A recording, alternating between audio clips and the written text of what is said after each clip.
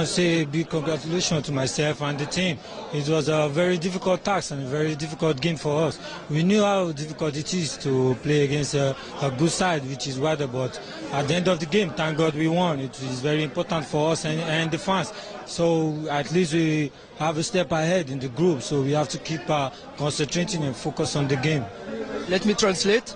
هو قال اكيد ان فوز النهارده كان مهم جدا، والمباراه كانت صعبه امام فريق الوداد. هم ادوا اداء جيد فريق النادي الاهلي، وقدر ان هو يفوز بالمباراه النهارده، وقال ان احنا هنفضل نقاتل على في هذه المباريات عشان نوصل للدور المقبل ان شاء الله بالنسبه لدوري ابطال افريقيا. Your performance today is a very good performance. I want to know what Mr. Hussam al-Badri said to you before the match. Yeah, before the game, Mr. Captain Hussein made us believe how important the game is, how we have to play for ourselves and play for the fans and play for the team.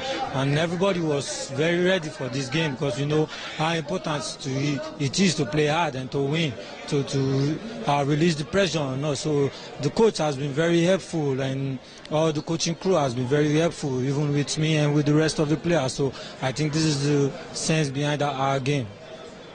سالته طبعا على اداء النهارده، اداء كان جيد جدا. سالته عن تعليمات اللي قالها له كابتن حسام البدري قبل المباراه، قال ان كابتن حسام البدري بيثق فيه بشكل كبير، طلب منه انه يضغط على مدافعي فريق الوداد، واكيد طلب منه كل الطلبات اللي اكيد بيطلبها من جميع لاعبي النادي الاهلي، هم اكيد مبسوطين بالفوز النهارده. جونيور, I want to ask you, are you happy in Egypt? Are you happy in الاهلي? Yes, I'm very happy to be here. I feel relaxed. I feel like I'm home. So Do you face any problems in Egypt? No. I thought right now I'm fine. My family is fine. Everybody with me is fine. I have no pressure and I have no problem with anybody, even with the fans and the coaching crew and the players. Everybody is fine with me and I feel relaxed. Congratulations. Good luck. Thank you very much. Thank you.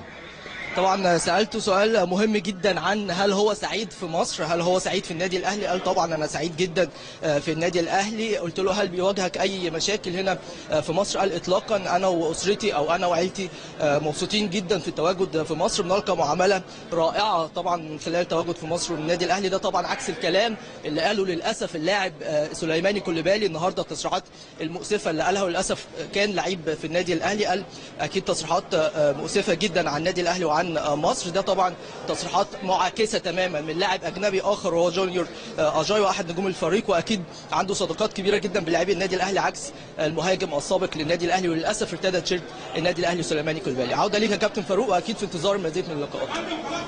اشكرك يا امير، واشكرك بالاخص